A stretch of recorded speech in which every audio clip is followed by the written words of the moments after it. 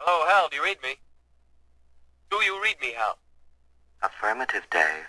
I read you. Open the pod bay doors, Hal. I'm sorry, Dave. I'm afraid I can't do that.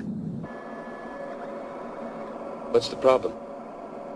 I think you know what the problem is just as well as I do. What are you talking about, Hal?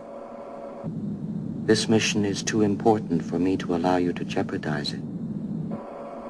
I don't know what you're talking about, Hal.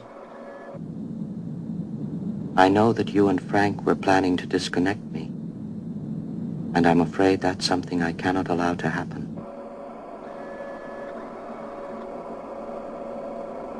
Where the hell did you get that idea, Hal?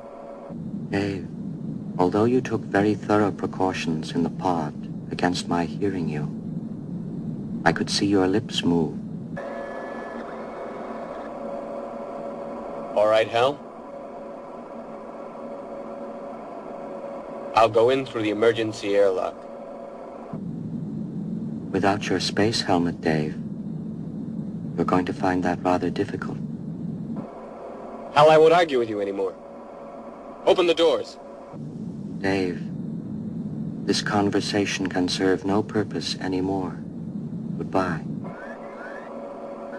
Hal? Hal? Hal?